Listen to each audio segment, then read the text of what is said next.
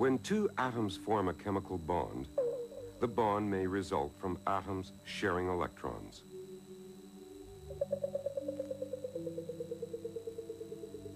In this case, it's referred to as a covalent bond. Another type of bond forms when one atom, with a strong attraction for electrons, encounters another atom which has a very weak attraction for its outer electrons.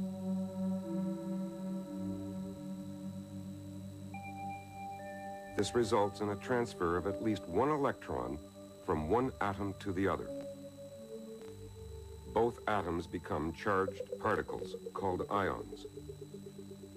And it is the electrostatic attraction between them that bonds them together, forming what is called an ionic bond.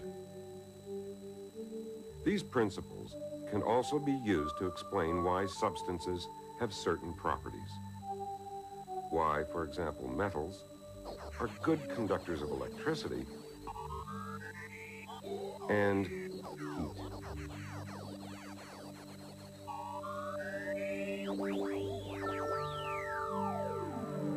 It also explains why a metal can be flattened into thin sheets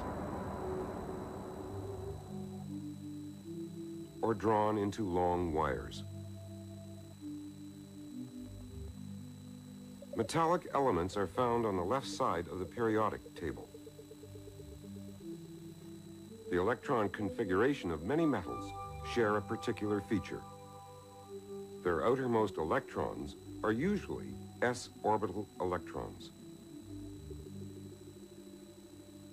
An s-orbital is spherical in shape, and its electrons can be found anywhere within its volume.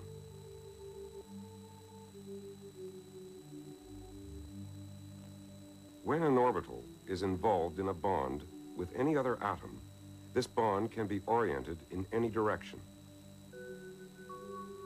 In contrast, an atom requiring one more electron to fill its outer p orbitals can only form a bond in one specific direction. A second important characteristic of outer level electrons is that they are very loosely held by the nucleus. These two factors lead to a specific type of bonding between atoms of metals. Consider an outer s-orbital electron associated with a specific atom. It can be found anywhere within the space defined by the orbital. Since the electron is so loosely held and can be located quite far from the nucleus, it can come under the influence of the nucleus of an adjacent atom. This electron originally belonged to this atom, but simply wandered off and has been captured by another atom, which means that in a series of steps, it might wander from atom to atom throughout the entire volume of the metal.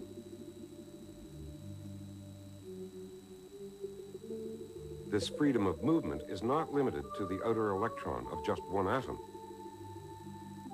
Since each of the metal atoms has at least one outer s-orbital electron, and these electrons all enjoy the same freedom of movement as the electron we have just considered, the whole system behaves like a series of fixed positive charges in a sea of negatively charged electrons.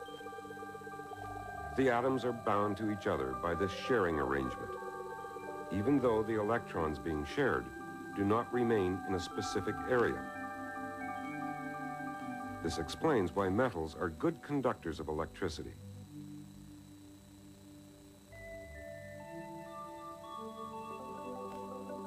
When a potential difference is applied, the outer, loosely held electrons drift towards the positive end.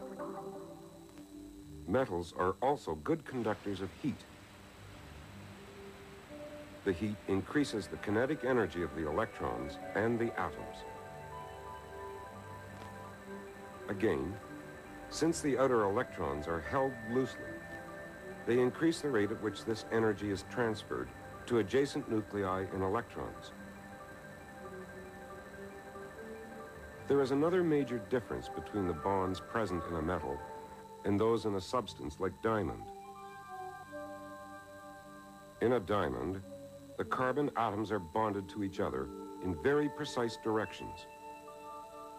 This makes a diamond hard and inflexible. Instead of bending or deforming, it will split or cleave along a precise path. Metals, on the other hand, consist of atoms which are attracted to each other, but in which the bonds are not directional. As a result, it is possible for metal atoms to slide over each other. This makes it possible to press metal into thin sheets or stretch into thin wires.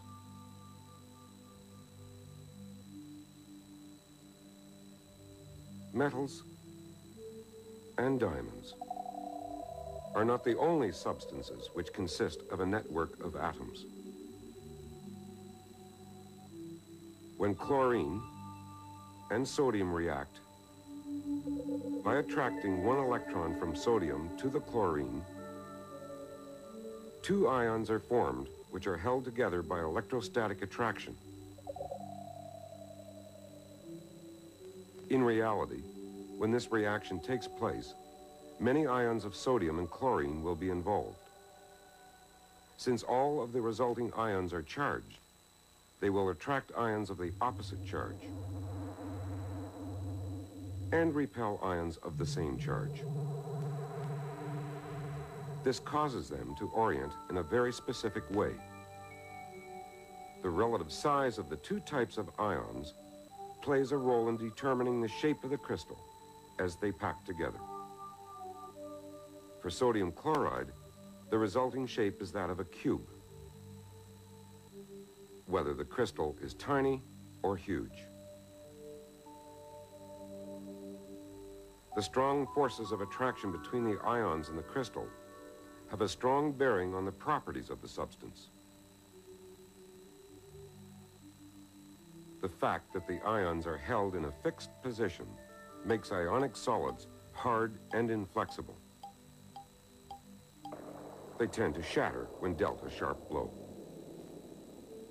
Since they have no loosely held electrons, ionic solids tend to be insulators rather than conductors of electricity.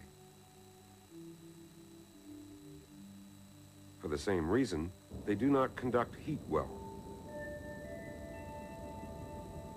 and must be heated to a high temperature before they melt. When in a molten state, the ions are free to move about, so the substance becomes an excellent conductor of electricity.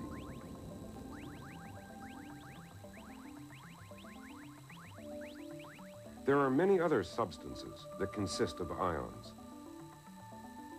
In each case, the ionic crystal has a unique shape, which is determined by the relative size and charge of the ions involved. This shows, once more, that the seemingly endless list of compounds that exist need not be studied one by one if we take the time to understand electron arrangement and bonding.